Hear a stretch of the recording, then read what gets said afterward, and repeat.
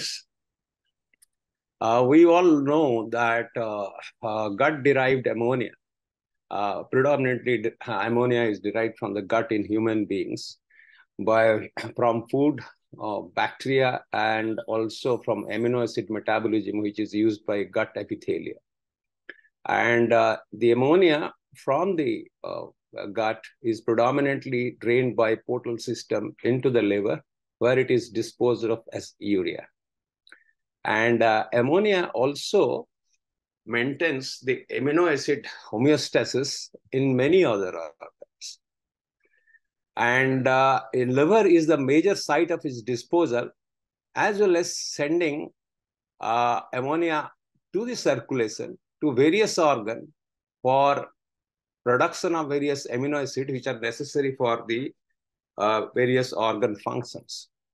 Once liver is damaged, depending upon the degree of liver damage and the acuteness of liver damage, the disposal of ammonia and amino acid homeostasis by ammonia get disturbed, which causes multiple organ dysfunction and liver disease, which phenotypically we all see. Initially, ammonia has been found to be a major neurotoxin, particularly in acute liver failure. When the liver is suddenly damaged, there is no time for ammonia to be adapted by other organs, and ammonia level rises very rapidly in the blood. And it has seen in both animal as well as human, the major neurotoxins. And recently, there are certain publications which identifies it as a good prognostic marker. However, the role of ammonia in chronic liver disease, including acute and chronic liver failure and cirrhotics, compensated and decompensated cirrhotics, are questionable as far as prognosis or therapy is concerned, because it is not correlated with neurological dysfunctions or not has been correlated with other organ dysfunction. However, the recent story and evidence suggests that may not be true, and ammonia metabolism in liver disease may be very vital to understand the future manifestation of liver disease, even in chronic liver disease. And lastly, we'll discuss about in fatty liver disease, which is the major liver disease, whether ammonia recently has been hypothesized that in this fatty liver disease, it may have a pathogenic role for its progression to fibrogenesis. Before starting the ball rolling, I will just remind you the background of ammonia production and its metabolism. We know gut epithelium, which has a very rapid turnover, uses predominantly glutamine, the amino acid. 50% of our amino acid in the blood are glutamine, derived predominantly from the food. And glutamine is broken down by glutaminase enzyme, which is present in intestinal epithelium, into glutamate and ammonia. This is the major source. Besides, from the food, various amino acid metabolism, as well as from the urea, which diffuses into the gut by bacteria and urease, particularly in the large intestine. And all this ammonia goes to the through the portal circulation to the liver. And we know there are 5 important enzymes: carbamyl phosphate synthase, ornithine transcarbamylase, arginine succinate synthase, arginine succinate lyase, and arginase. And these 5 enzymes are very essential for metabolism of ammonia and also maintaining the amino acid, various forms of amino acid, which also circulate and maintain the homeostasis. Now think, when the liver fails, whole this mechanism gets disturbed. I will request you to remember this, particularly carbamyl phosphate synthase and ornithine transcarbamylase enzymes, are very important enzymes. Because recently in fatty liver disease, lipotoxicity has been shown to cause mutation in the gene of OTC and CPS, causing dysfunctional enzymes and intrahepatic ammonia metabolism being compromised in fatty liver disease. That is the hypothesis in fatty liver disease.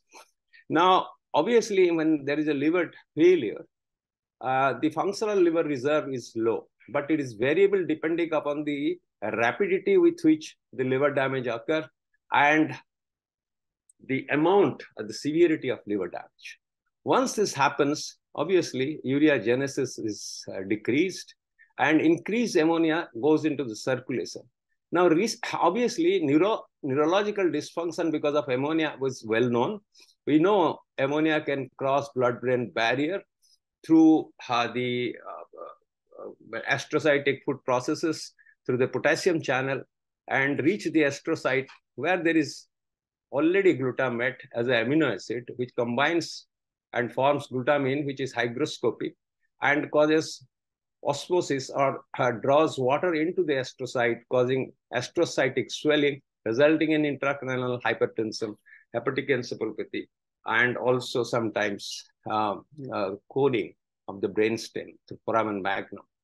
And also ammonia also has been shown recently in both human as well as animal that it may upregulate hepatic stellate cells and increase fibrosis. And in the muscle, there is glutaminase and glutamine synthase I will just discuss.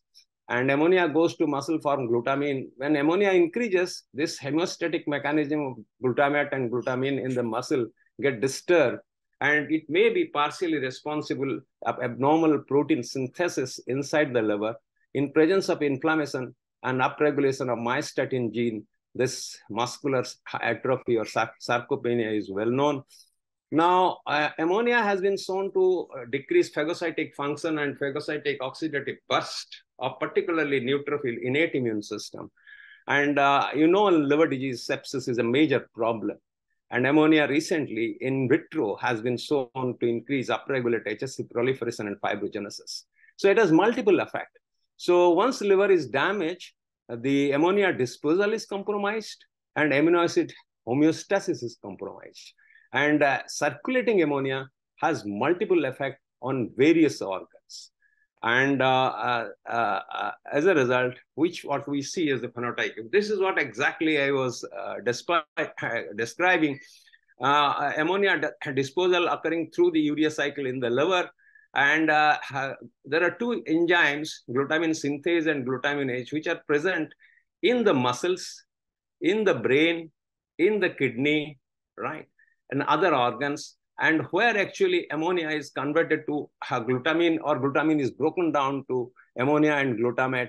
And glutamate has also another molecule of ammonia. Glutamate is consists of alpha ketoglutarate and ammonia. And alpha ketoglutarate dehydrogenase breaks glutamate into ammonia. So glutamine, in fact, contains two molecules of ammonia. So essentially, that's what I described. The gut-derived ammonia goes to the liver, where predominantly becomes urea, and goes to the kidney and is excreted in the urea. Also, some amount of ammonia is excreted through the kidney. When the liver failure, this is an acidotic state. And to maintain acid-base balance, just reversal occurs in liver failure, where 70% of circulating ammonia is excreted. Instead, 70% of circulating ammonia in liver failure is go back to the circulation, perpetuating ammonia level and causing further problems. And so what I have done, I've divided the talk into each type of liver disease which you see in our day-to-day clinical practice. First, coming to the ammonia in acute liver failure, ammonia as a neurotoxin and pathogenetic mechanism is very well established in acute liver failure. And we know that I just explained that ammonia can cause cerebral edema and cerebral dysfunction and hepatic encephalopathy in ammonia. In fact, if you see the studies, various studies shows in acute liver failure, the ammonia levels are highest. And we know that acute liver failure is a catastrophic, fatal, severe complication, acute hepatic illnesses, and occurs within few hours or days. And usually in our part of the country, it is predominantly because of hepatitis viruses, and the complications like encephalopathy and outcome usually very short and a very stormy course. Within a week, invariably patient recovers or dies. And when the liver damage is massive, the ammonia levels are extremely high. In comparison to a chronic liver disease, where this slow-growing liver damage process allows, even though there is a decrease in functional liver reserve and there is a decrease in number of hepatocytes containing urea cycle, the slow rise in ammonia in such patients do not immediately cause a dramatic event like cerebral edema or overt encephalopathy, but it causes neurotoxicity and causes other form of diseases, which I will just shows you. And acute chronic liver disease, which you know as ACLF, that indeed ammonia can be very important pathogenic mechanism. Now, way back in 2006, we knew that ammonia rises in patients with acute liver failure. And we also observed that when ammonia rises and persists, people die. So we wanted to find out the predictive value of arterial ammonia for complication and outcome on acute liver failure. We were very surprised that a single measurement of ammonia at baseline can predict outcome. We found out by multivariate analysis that ammonia is an independent predictor of mortality. And from a ROC curve, we could detect a cutoff level of 124 micromole as the cutoff level, above which more patients die. About 80% die in comparison to about 23 or 24% of patients who has less than 124 micromoles. We also saw documented the more frequently the complication like overt cerebral edema, advanced encephalopathy, and seizure activity occurs in patients who have higher ammonia level. So we're very surprised that even the single value of ammonia in acute liver failure at baseline at hospitalization could predict. Subsequently, before that, Clemenson in hepatology in 2000, somewhere in 2002 or 4 has shown that in human being, ammonia level is associated with brain herniation and death. And his cutoff was in his studies about 146 micromoles per liter. Subsequently to our publication, this is the King's College group who analyzed their data and found a baseline admission ammonia levels are very important to predict in future progression of hepatic encephalopathy as well as mortality. And obviously showing that even baseline ammonia can predict. But we observed that ammonia levels changes over a period of time amongst patients with acute liver failure who are managed in intensive care. And then we observed that those where baseline ammonia from the cutoff level we described, if it decreases over a period of time, the complication like cerebral edema, hepatic encephalopathy, and sepsis declined. They improved. And in those, if they did subside, the higher ammonia was measured over 5 days consecutively. And in those, it didn't decrease the cerebral edema, the advanced encephalopathy, increased infection persisted. Even those patients who didn't have cerebral edema, if their baseline ammonia level decreases, they never developed. Whereas if it increases, they develop cerebral edema after hospitalization. And similarly, the early encephalopathy advanced depending upon the degree of decline or rise. Then when we evaluated this ammonia kinetic with the survival, we were also surprised. We found then in this study, a critical level of 122 micromoles per liter was important to predict mortality. And indeed, in about 300 patients, about more than half had high ammonia level, but 43% of them survived. When we analyze who are those patients who survived, in them we found ammonia progressively decreased. And in them, the survival was about 72%. If it persisted above that level, the survival is 23%, about 80% died. This also same thing we documented those patients with admitted with early hepatic encephalopathy. And those with early hepatic encephalopathy, if ammonia declined, all survived. But if it doesn't decline, about 2/3 of them died. So a kinetics of ammonia was very important.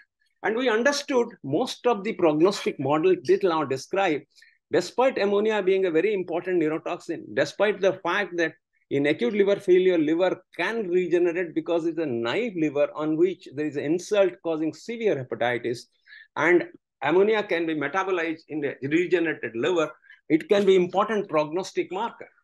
And it has not been included. And therefore, we designed another study where we wanted to evaluate the prognostic marker. This is about 380 patients to divide a prognostic model we had a cohort, derivation cohort of 244 and a validation cohort of 136. And obviously, we use the standard methods of statistical two of survival, non-survival, and compared various factors. Then in multivariate analysis, we found in day one, 4 important factors are very important independent predictor of outcome, who are advanced hepatic encephalopathy, prolonged INR more than 5, high arterial ammonia, and bilirubin lower, more than 50. But these things change. So when we followed up this patient over 3 days, we found on day 3, their odds ratio to predict mortality is much more higher than day 1. Each of these factors change over 3 days. And we normally, when we list this patient for transplant, we take a day or two to organize a liver, particularly if you are having a life-related liver transplant, or if you are waiting for a diseased DLT or diseased donor liver transplant. So by that time, things have changed. And we know we unnecessarily transplant about quarter of the patients with acute liver failure. And liver transplant is just swap. It is another disease in lieu of severe liver disease. On day 3, when I saw the odds ratio of each of these factors are much higher, then we actually took their beta integer, their mathematical strength, and rounded them as scores. And we could derive a total score of 6. And if you see, using this score, you can stratify the patients every day. And with these scores, the mortality has been depicted in the bar diagram. The blue color indicates the death rates, and red color indicates the survival. If you see, if you had a Alfred score out of this 4 factor, which is 6 score, about 2 or 3, about 70 to 80% survive simply with medical therapy or conservative therapy. Wherever it reaches 4, about 80% dies. And this score can stratify, and this changes. So a person who has admitted with an Alfred of 6 can become 1 over 3 days, and a patient who has been admitted with 1 can become 5 or 6 on the day of 3. So this fellow will need transplant. But on day 3, patient admitted with score of 5 to 1 will not need a transplant. And we found they actually in both cohorts, right, the area under the curve is quite high, about 0.9 in both derivation and validation cohort. And when we tested the predicted and observed death using a good feed of the model, we can see both curves overlap very closely in both derivation and validation cohort.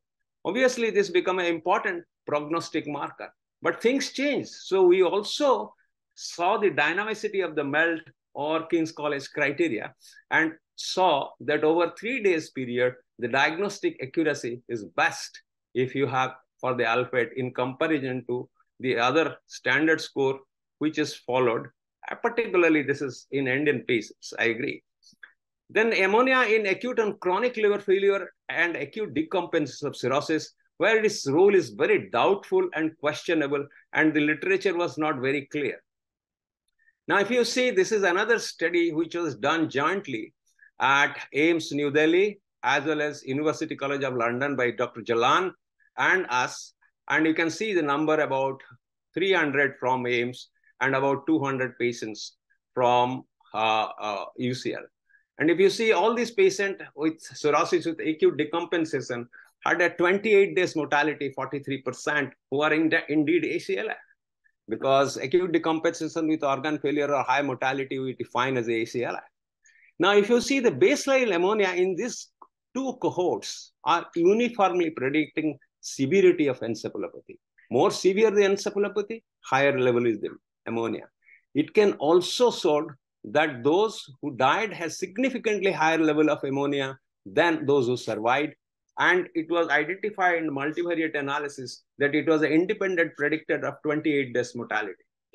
And this study could identify a cutoff level of about 79.5 micromole per liter as the cutoff level for predicting mortality. And with this level, 28 days mortality in those patients who has more than 79.5 micromole per liter, as a mortality of 61.5 in comparison to those who have less as a mortality of 26.6%. And it was also seen that those patients who had higher baseline ammonia, they have higher frequency of organ failure, which is ACLF. And so any patient with acute decompensation with cirrhosis have a high baseline ammonia. You can predict that he is going to develop an organ failure, which classically described into acute and chronic liver failure. In this study, 5 days ammonia following acute liver failure study was also done. And it was seen if it persisted above this level, about 79.5 micromole per liter, more people died. Whereas if it improved, almost half of them died. The death rate became almost half, reduced significantly. So this was the first study where in acute decompensation, the baseline ammonia value was shown. This was shown, similar things is shown in the graph, which I just described in short. And then it was seen that in particularly ACLF, and some patients of acute decompensation were included in this study.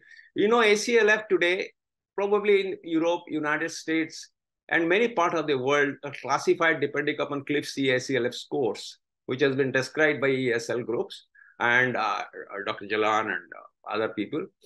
And they have low risk and high risk. And when baseline ammonia was evaluated in this study, in the low risk and high risk, and it was seen that if ammonia levels are high and persisted, the mortality rate is much higher in both low risk and high risk. So ammonia level can further substratify the severity of CLIF-C ACLF score to prognosticate the outcome. And you can see in such patients, all the patients of this group, if ammonia level declined or low, the survival, if it is progressed, depending upon the degree of progression, the survival is, but it is progressed persistently and increase above the cutoff level, then the death rates are highest. And it also documented this study, the persistent ammonia elevation in acute decompensation results in organ failure. And those with ACLF who have no organ failure, if ammonia is raised, they later develop organ failure.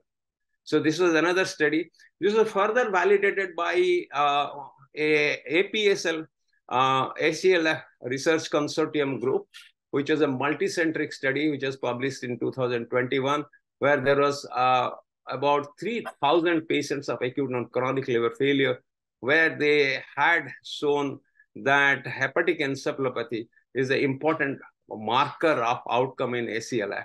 And people with those who didn't have baseline encephalopathy, but developed encephalopathy, this is grade 1 and grade 2, this is advanced encephalopathy, the survival decreased. And same thing if patient admitted with early encephalopathy, if it is improved and if it is progressed or become very advanced. And also in advanced encephalopathy, if it is improved. So encephalopathy was very important as an outcome for ACLF they found. Very interestingly, they found there are 2 scores which could predict the progression of encephalopathy or occurrence of encephalopathy at baseline. That is the ARC score, which comprises of 4 criteria. ARC is APSL ACLF Research Consortium score to prognosticate patients with ACLF, which comprises of hepatic encephalopathy, INR, lactate, and creatinine.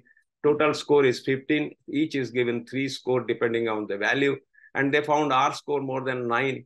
And baseline ammonia level more than 85 micromoles per liter could predict hepatic encephalopathy.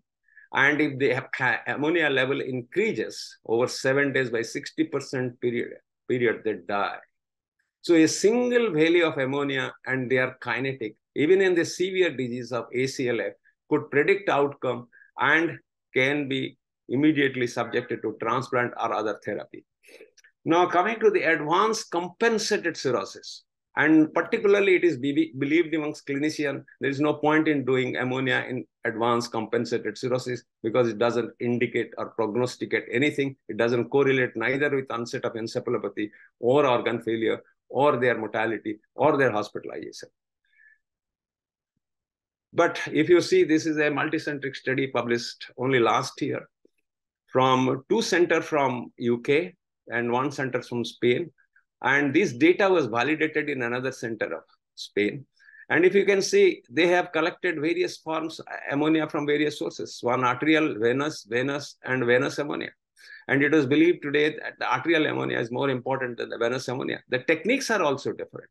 So what they did in this group of patients, they found a corrected level of ammonia. That is the ratio between upper limit of ammonia in their lab versus actual value, to make it a ratio or uniform across the center, because that ratio will probably reflect much better evaluation of future outcome in each center.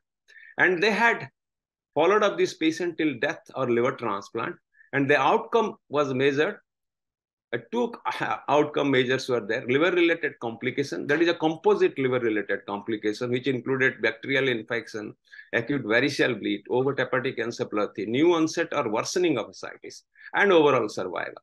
And they could, from the statistical method, found out that actually 1.4 times of this ratio, that is ratio between upper limit of normal and the real value, could predict or discriminate patients with low risk and high risk for liver-related complication and also for overall survival. So this is the first study in chronic liver disease, right, with stable outpatient cirrhosis in a prospective cohort in a multicentric way could validate that indeed ammonia can predict death as well as liver-related complications. And they found a single value of ammonia in comparison to child score or MELD score is better for predicting 1-year hospitalization complication, even though 1-year survival was almost similar. So this was important. And they validated in another data set, and that is another Spanish center where independently they validated this data set as far as outcome and survival is concerned. And this was from Spain and UK. This is another center from Europe, which immediately followed up this and used stable OPD cirrhotic and retrospectively analyzed, which contained all types of liver disease, compensated advanced as well as decompensated liver disease. And they had a median follow of 41 months, endpoint were death or decompensation. You can see this ratio, they divide into 4 quadrants, depending upon the ammonia value. And you can see as the ammonia value even slightest increase, the liver-related death increased and hepatic decompensation increased. And they also verified that this 1.4 times, right, the ratio of upper limit versus real value is validated in another center, which was reported by earlier UK and Spanish. They further could correlate with the CTP score, MELD score, and HBPG, as well as clinical stages. And the other marker also study. This is a German study which followed these studies, these 2 studies, and they found they just analyze ammonia upper limit or lower limit or below the normal level, and found those who had upper limit, more than upper limit normal, irrespective of the degree of RIGE, right, 6-month and 1-year hospitalization rate is significantly higher than those who are within or less than upper limit of normal. This is another center. So multiple studies within this last 1 year documented that ammonia, even in chronic liver disease, could predict the liver-related outcome, hospitalization, and future complications. And this same German study also found that ammonia could predict first episode of encephalopathy in such patients. We know in patients with cirrhosis, those who has first episode of encephalopathy has higher chance of recurrent hepatic encephalopathy. And in such patients, right? You can prevent actually first episode. Indeed, there are two RCTs, only lactulose and a probiotic called VSL3 has been found to be significantly better to prevent hepatic encephalopathy first episode in those who have raised ammonia, even more than upper limit of pneumonia. Now, based on this, this is again a multicentric study because there are other variables like male sex, diabetes, and liver function and renal dysfunction, which determines outcome in cirrhosis. They combine with ammonia to form a amon overt hepatic encephalopathy model and could divide all patients with cirrhosis, outpatient cirrhosis, into high risk, low risk, and medium risk. So the ammonia can be used to stratify patients with cirrhosis who are coming to the OPD as patient with a low risk, moderate risk, or high risk to develop liver-related complications, hospitalization, even the mortality. And one can always follow this patient more closely. We know that the cause of rise in ammonia in all these three types of cirrhotics are many, multiple. We know that there are loss of functional reserve, resulting in urea cycle dysfunction. Variceal bleed can increase ammonia level and blood urea level. Gut microbiome change, more urease producing bacteria, photosystemic shunt bypassing the liver, even though there is adequate liver reserve exists, and ammonia has been shown to upregulate myostatin gene and also resulting in less glutamine conversion. And multiple effects of ammonia has been already documented that it prevents hepatic further regeneration, aggravates sarcopenia, causes HSC upregulation, neutrophilic dysfunctions, which we know phenotypically manifest as perpetuating fibrosis, sepsis, sarcopenia as an important outcome of survival, and hepatic regeneration is very important. Now, coming to the fatty liver disease, we see patients of fatty liver disease in a cross-sectional manner, either as inert fat or with non-alcoholic steatohepatitis or with non-alcoholic steatohepatitis with fibrosis. And patient with F2 fibrosis progress has more mortality, more liver-related complications. Now, what is the cause of the link which actually turns fatty liver to the NAS or fibrotic NAS? Many hypotheses like inflammatory cytokines, oxidative stress, lipotoxicity has been postulated. Even gut microbiome has been postulated.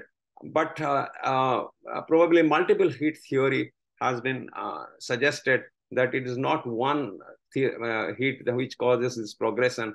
Now, ammonia is the new kid in the block, probably has been hypothesized that it may be another important factor in causing progression of steatotic liver disease from simple fatty liver disease to NAS and fibrotic NAS.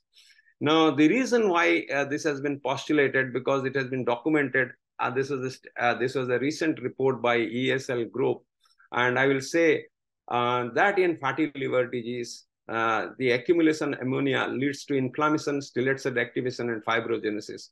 And this may be the missing link, they suggest, because certain things has been documented. As I suggested from the very beginning, there is increase in liver fat.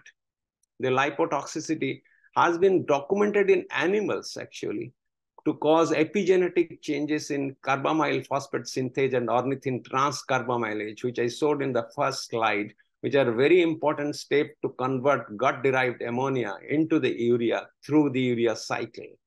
Once there is a genetic mutation, actually epigenetic mutation, the functionality of these enzymes are compromised.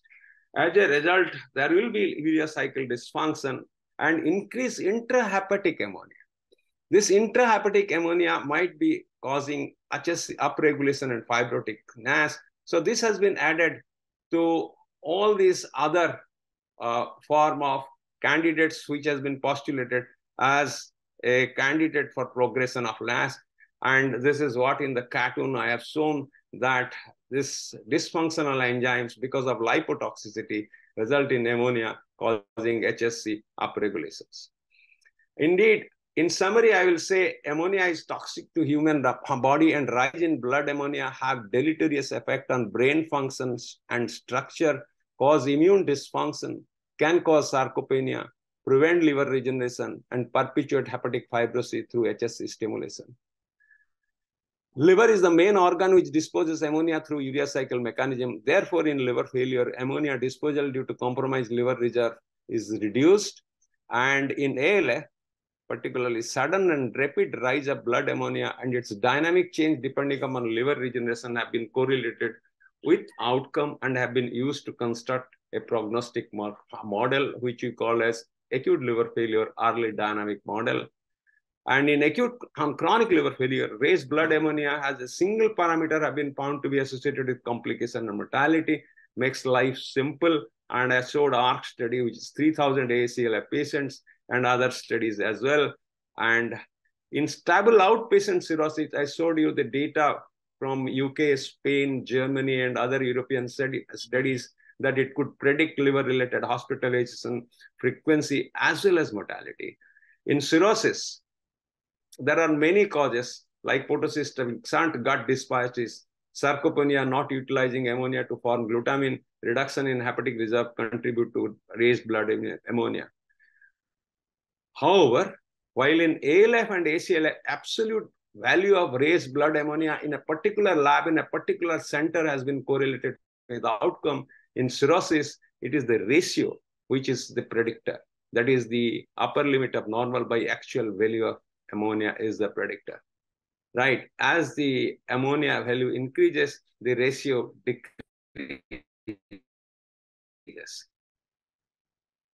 Right? And sometimes it will become negative. Liver disease, lipotoxicity-induced epigenetic changes, particularly in carbamyl phosphate synthase and ornithine transcarbamylase, very important enzymes in urea cycle, as documented in animal models, have been hypothesized as the cause of intrahepatic rise in ammonia, inducing HSC proliferation and fibrogenesis and progression of fatty liver disease to fibrotic mass, and therefore may be a target of therapy. Ladies and gentlemen, I have shown across the liver disease how liver dysfunction is very important for lack of ammonia disposal, causing both rise of intrahepatic ammonia as well as circulating blood ammonia, which ammonia, which is used for amino acid homeostasis, cannot be disturbed when suddenly is raised or even gradually raised. This homeostasis is disturbed, causing multiple organ dysfunction, and in combination, they cause liver-related outcome and mortality. Thank you very much.